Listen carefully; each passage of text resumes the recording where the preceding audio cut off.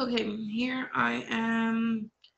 I recorded this first part of the review multiple times on the software that I have for the camera that I was given by the department. But for some reason, that software just kept shutting down on me and shutting down on me and shutting down on me. So after like the fifth time and lots of frustration, I decided to try another way, which was to use a capability inside Canvas called Zoom. So remember in the orientation, I mentioned you can schedule Zoom sessions with me. Um, and so I'm attempting to record this video as a Zoom video to see if it'll finally go through and save. Um, so the first problem we had was to determine whether the function graph is one-to-one. And to do that, we did the horizontal line test, but notice that when we drew one horizontal line here, the graph hit the line more than one time. So you would select, no, there is a horizontal line that intersects the graph at more than one point. Now in the exam, I noticed that they do ask you some one-to-one problems, but they don't give you the graph. Instead, they give you the functions. And so you have to remember how to do those because you're going to need to show your work. And you cannot just type them in your calculator, put the graph on your paper, and then do the horizontal line test. Unless you graph them by hand, meaning you've made a table of X values, calculated all the Y values, graphed all the points, connected all the dots, and then did the horizontal line test. That would be okay.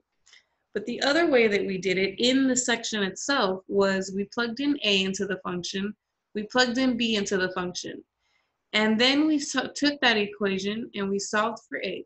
And if we got A equal to B, then yes, they were one-to-one. If we got A and we didn't, if we solved for A and we didn't get B, then no, they were not one-to-one. So for this function here, I plugged in A and then I plugged in B. And in order to solve for A, I had to add 1 to both sides. And then once I did that, I had to divide by the coefficient 2. And coincidentally, we ended up with B on the other side. So that function is one-to-one. Similarly, I did it on another function here, 3x minus 2 cubed. So I plugged in A and then I plugged in B. And then to solve this for A, I had to first get rid of the coefficient. So then I had A minus 2 cubed equal to B minus 2 cubed. So I took the cube root on both sides. I ended up with A minus 2 and B minus 2. And then to solve for A, I had to add 2 on both sides. And coincidentally, I got A equal to B again. So this one was one-to-one. So I just wanted you to have an example of that. Now, if you need to pause the video so you can copy all of this down because this was not included in the original blank packet. This was something that I added in after reviewing the test itself, okay? So I'm gonna continue on over here.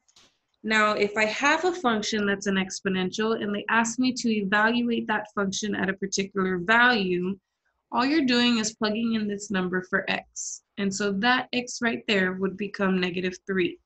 And if you type this in your calculator just the way it is, you do end up with 729. So again, I was computing stuff for quite a while. So I'm gonna have to go way back. There we go. If you type in 1/9 raised to the power of -3, you get 729. So that's where this came from. Now, for number 3, when we solved an equation like this, what I did was, once I know the exponential base is 36, I used log base 36 on both sides of the equation. So log base 36 of the left side, and then log base 36 of the right side, okay? Now here the base and the base matches. This base belongs to the log, so when these two bases cancel, the log cancels as well. So all I'm left with is x equal to this expression. Now that expression can be typed in a calculator, we just have to use the change of base formula. So I have to do log of the argument, or ln of the argument, over ln of the old base. And when I typed this in the calculator, I did end up getting 1/2. And then the problem in MyMathLab said to type in an integer or a simplified fraction, so I typed in my simplified fraction. Now, number 4 is very similar. The only difference is that my base is a fraction. That really doesn't affect anything. I still do the problem the same way. So I'm going to do log base 5/2 on both sides. And then here, this 5/2 base and that 5/2 base, along with the log, cancel each other out, and I just have x. On this side, it's just an expression, which can be typed in my calculator. So I'm going to have log of the argument over, or ln of the argument over ln of the base. And when I typed that in the calculator, I ended up with -3. So here it says, write your answer, type in an integer or a fraction. I typed in the integer -3. Number 5, here when you have an exponent raised to another exponent, you just multiply them. So I get e to the 8x. And I notice that this is an exponential base e. So to get rid of the exponential base e, you have to use a log base e, which is the same as ln. So I took ln on both sides, and then this log base e and the exponential base e cancel each other out, leaving me with just the exponent. And the same thing happens on this side. Log base e and exponential base e cancel each other out, and I'm left with 8x. So I minus 10x on both sides. I was left with -1 equal to -2x, divided by -2 on both sides, and ended up with x equal to 1/2. We didn't get multiple answers, so we just typed in 1/2 all on its own. Now I did have an extra problem that I wanted to cover because that problem that we just covered, yes, there were exponentials on both sides of the equation, but the bases were the same on that equation. And I noticed that on the test, we had some problems in there where the bases were not the same.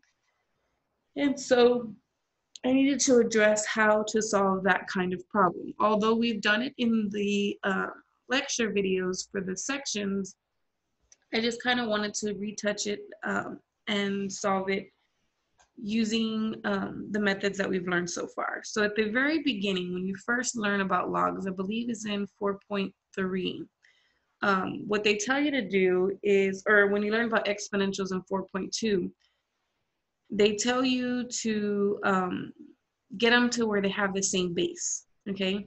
And since you can't write 8 equal to 4 to some base, because 4 to the first power is 4, and 4 to the second power is 16. It skips right over 8. So since you can't do this, you have to go with the smaller base, like 2. And I can write 4 as 2 squared, and I can write 8 as 2 cubed. But when you have an exponent raised to an exponent, you multiply those. And when you have an exponent raised to an exponent, I do have to distribute that, but I get this exponent. Then in order for two exponentials to equivalent to each other, their exponents should be equivalent to each other. So then I have this expression, this equation, and if I minus x on both sides, I get -5x equals -3. And if I divide by -5 on both sides, I get 3/5. Now you can solve it the other way we've been solving problems, which is to use the logs, right? So I just looked at this side and I noticed that I had base 4. I could have done the same thing with base 8, but I just chose to do it base 4. I'm not going to do it a third way. So I did log base 4 on this side, log base 4 on that side. Now on this side, it cancels out the exponential, so I just have 2x. On this side, it does not cancel out the exponential because this base and this base do not match. So the only thing else I could do was use my properties that says when you have an exponent on your argument inside of a log, that exponent can be written in the front. And then this, I could type in my calculator as ln of 8 over ln of 4. And coincidentally, when I did that, it came out to a nice number, which was 3/2. So I went ahead and I distributed that 3/2, and I got 9/2 x minus 3/2. Then I noticed that I had fractions, so I multiplied each term by 2 to get rid of that fraction. And I ended up with 4x equals to 9x minus 3. Notice that's the exact same equation that we had here on this side. And so then I minus the 9x divided by the -5, and I still got the positive 3/5. So again, if you need to pause the video while that was happening, go back and do that so you can copy that problem down. I am going to continue to the next two examples, and then I'll stop the video because it looks like I actually might be able to successfully record this one using the Zoom. Was not having any luck using the program I have been using these last 2 weeks. So when it comes to interest problems, you definitely want to have this information on your note sheet. So you need to have the formula for compounded interest, and then you need to have the formula for continual compounded interest. Now, when you have this formula, there's different values of n. N equals 1 for annually, n equals 2 for semi-annually, 4 for quarterly, 12 for monthly, 52 for weekly, and then 360 for daily.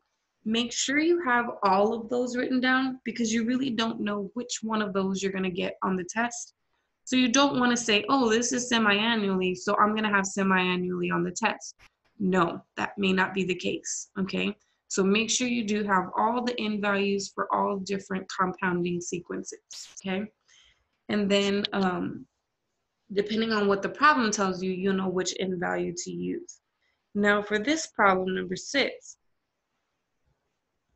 it tells me find the future value and interest earned if $8,706.54 is invested for 9 years at 4% compounded A, semi-annually, and B, continuously. So I will have to use both of these formulas. I have to use this formula with n equal to 2 for semi-annually, and then I'll have to use this formula for continuously. So future value does mean they want the amount afterward, which is the capital A. The investment amount is the P, that's here. And the time, T, is in years. And then this rate can actually, I need to use a decimal, which is 0.04. So I plugged everybody into this formula. P being this number, 1, and then my rate over my N, and then my years times my N. And when I did that in the calculator, what did I get? I typed that all in there, and I got this number here. We do need to round it to the nearest hundredth because it is money.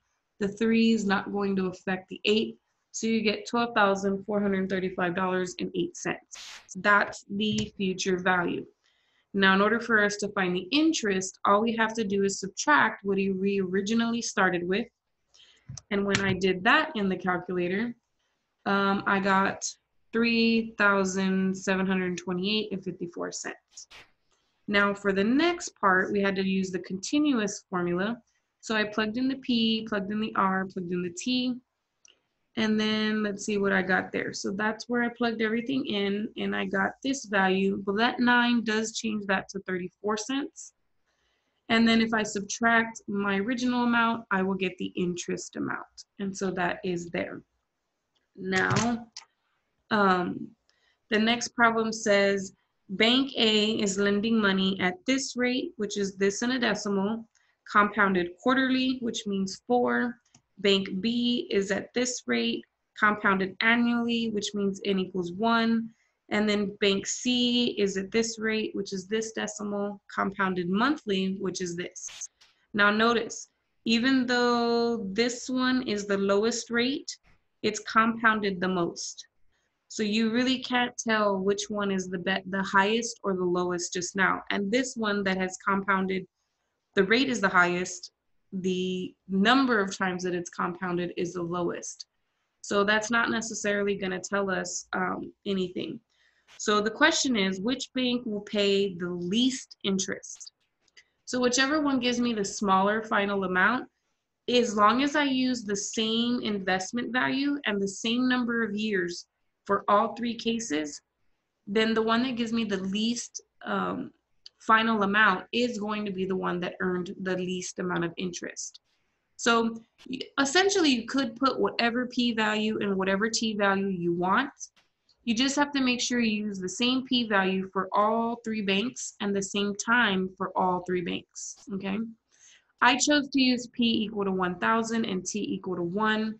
Normally, those are the ones that the book will use all the time. So I just decided to stay consistent with that. So I used 1,001 plus the first guy's rate over the quarterly, and I typed it into the calculator, and I got this value here. That 6 does make that 12 go up, so I got 167.13. For Bank B, I typed in their rate, right, and compounded only once per year, and so then I ended up with just 1066 flat. You could put 0.00 if you really want to. And then for Bank C, I used that guy's rate and that quarterly, or I'm sorry, monthly value of 12. And the 1 does not affect the 7, so I got 1066.97. Now, which one is the least? This is the least, so that is why I selected Bank B. Okay. I'm going to stop the recording here, and then I'll resume in another video the next few problems over logs.